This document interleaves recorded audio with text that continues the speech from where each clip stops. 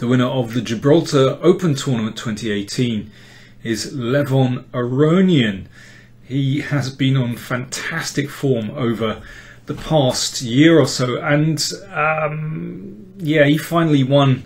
There was a pile up at the top of the tournament, and he finally won a playoff, a blitz playoff against Maxime Vachier-Lagrave, a bit of a repeat of their World Cup battle. I wanted to show you a game that Aronian played against Nigel Short, and I think this game shows how creative Aronian can be. What an exciting player he is, very original. C4 from Aronian.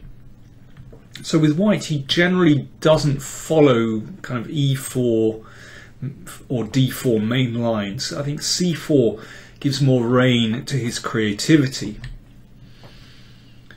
And Nigel likes to play aggressively, and that's what he's done with this E5 and F5 setup. Now you can play D4 here, but Aronian plays G3, a system that he's played before. And let me show you, this is a very clever idea behind this move. Now Nigel played Knight C6, but what happens if black plays normal move Knight F6? Well, here's Aronian's idea: D4, and then Knight H4, and that pawn on G3 makes room for the knight to come into F4. So let's see how this works out. This is the idea. So it's a bit like a French defense with colours reversed, you can see with this pawn chain here. And white has excellent control over the F4 square. And now this knight bounces round, and positionally it's beautiful. And the pawn comes to H4. So white, in all likelihood, this bishop will be traded off for the knight or the bishop at some moment. But with the knight on F4 and pawn on H4, white is completely secure on the king side, and then will turn his attention to attacking on the queen side, perhaps with moves like this, perhaps with B4, B5 later on. Very clever idea. Aronian played that against Bartel in the I think it was the Blitz World Championship in Berlin 2015 rather than the Rapid. But instead of knight F6, Nigel played knight C6, and now D4 anyway. And after E4, Aronian flicks in D5. Now if black trades on F3, then positionally this is actually very nice for white, because that pawn is so ugly on F5, blocking in that bishop, exposing the king a little bit as well. I don't like it when F-pawns have advanced. They can often compromise your own king position. Looks good when you're attacking, but when it all falls apart, not so clever. So after D5, Nigel played knight E5. So we have a trade here.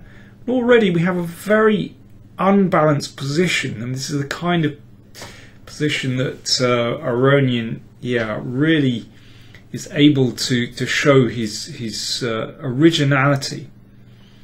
And here he played G4. Now he's actually played in exactly the same way before against Ivanchuk in Leuven 2017. I think this was a blitz game, and Ivanchuk wanted to hold those pawns together, but he found himself really under fire on the king side after this, and bishop here and bishop H5, and Aronian won a really nice game. So you can see once again the king somewhat exposed once the f-pawn advances.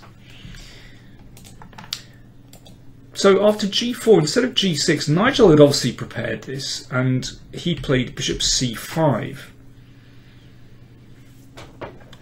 setting up potentially some kind of attack here. Oh, before I move on with that, I should mention that if pawn takes, then the idea is, of course, for white just to gain control over E4, and it's going to take here at some moment.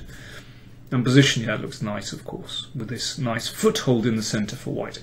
So, coming back to the game, I beg your pardon. Bishop c5 played by Nigel, his improvement or novelty or whatever. Queen b3, threatening check here to win the bishop, so therefore knight f6.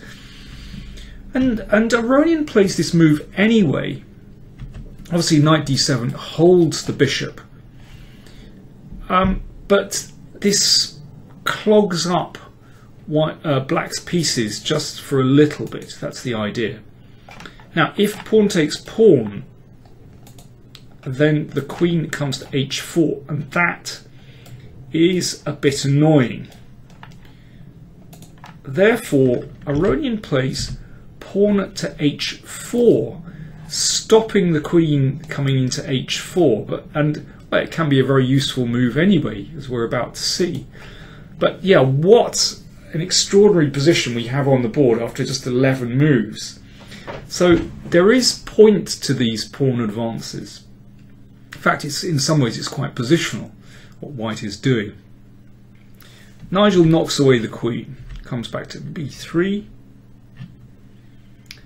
And now if a normal move like castles, then white can take, and well, if rook f5, then knight e4. You can see that knight gives white tremendous control. It's a nice position. So e3 from Nigel. He's trying to stir up complications here.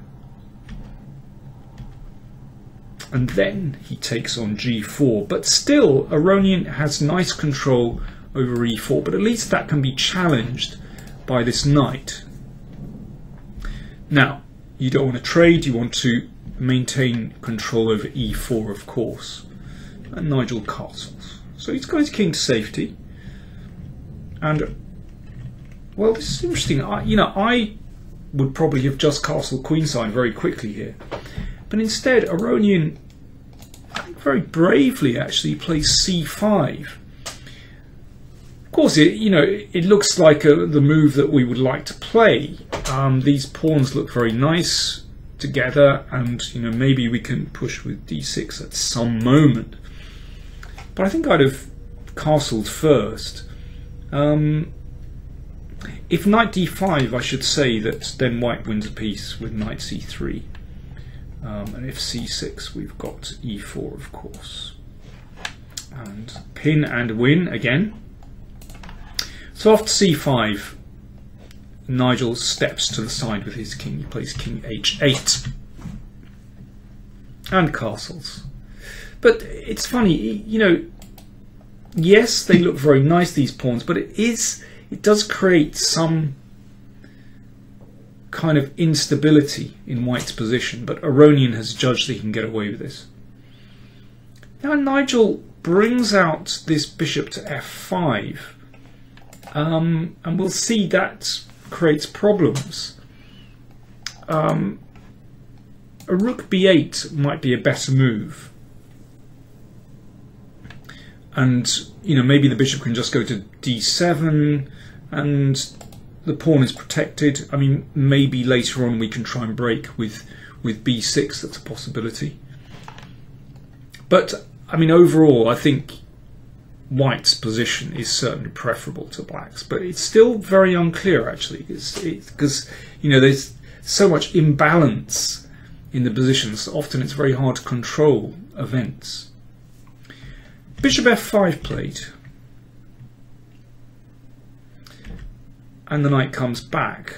Bishop retreats to g6, but this gives white exactly what he wants. So if the bishop goes back again, then this h-pawn has really done a superb job.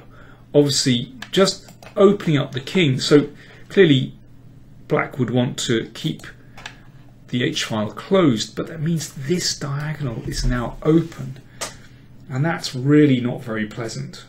In fact,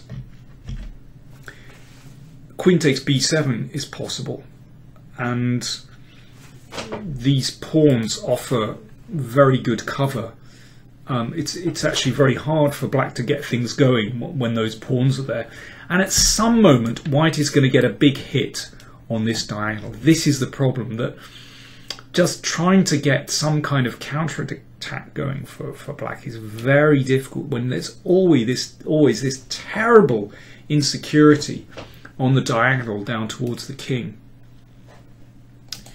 So after h5, this is the game continuation. Instead of retreating the bishop, Nigel decided to give up a piece and throw the rook down to f2. And this is a bit scary, of course.